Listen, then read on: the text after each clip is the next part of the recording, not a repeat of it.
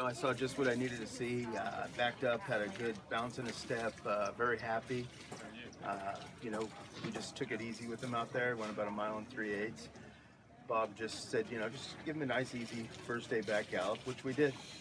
We want him to eat constantly. This horse carries his weight very well, and he's just made it very easy for me. The horse does run in the mud well, but you ought to see him on a dry track. You guys haven't seen him on a dry track. I'm waiting to see him on a dry track myself.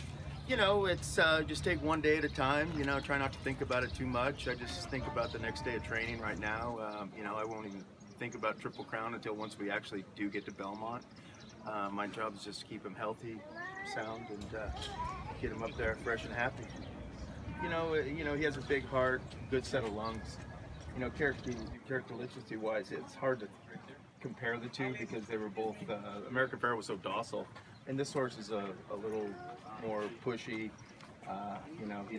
He lets you know he's around. American Pharoah was just so easy to handle. But that's in the barn. Now on the racetrack, he's very kind on the track and pretty much does whatever you want him to do.